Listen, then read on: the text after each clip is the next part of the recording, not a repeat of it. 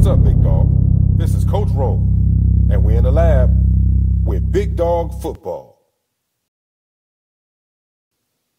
Today's video, we're going to be talking about and breaking down playing the zero technique with a balanced stance.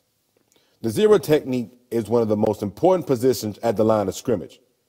It requires the defensive lineman to play with snapping reaction, precise hands, great leverage, and progressing feet. The line of scrimmage must be under his control.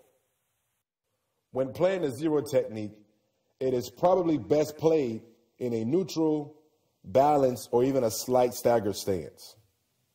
This prototype or personnel of a defensive lineman requires more of a read and react stance rather than a strike and attack stance.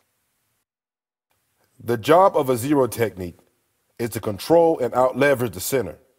He's a two-gapper that plays so well that he commands double teams.